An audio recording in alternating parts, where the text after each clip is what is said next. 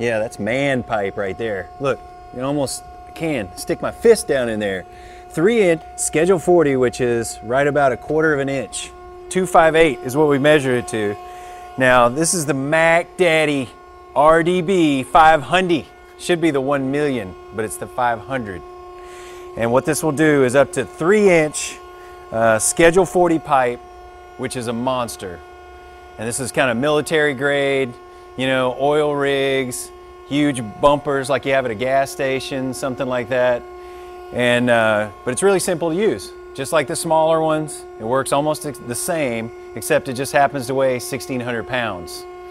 So the way you set it in is you just screw this, it sets. You've got a little dial indicator, and that way you can adjust how tight you want the die to be. So we're just going to snug it up for a test to show you, and we'll get it started. Now look at, wow, that's smooth too. Look at that. That is serious tonnage in order to do that bend. Now this also has an angle finder as well, or a stop.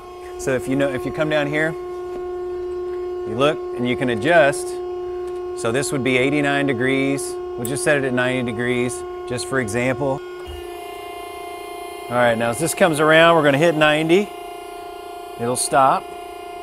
So you got a nice adjustable stop. And there you go. We're gonna pull it back just like the others. We'll start to relieve some pressure. Dial it back to pull the die out of the way.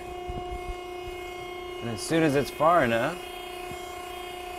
just go ahead and pull it all the way back. And it should just come right out. To make you run, monster pipe, like nothing.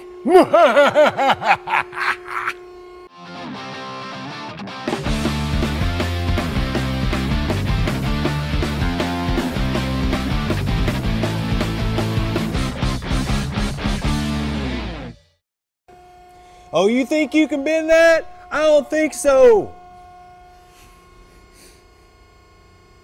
Get that spider out of the way. Oh.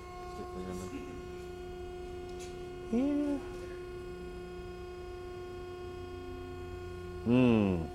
That spider would have been toast after I run the RDB-500.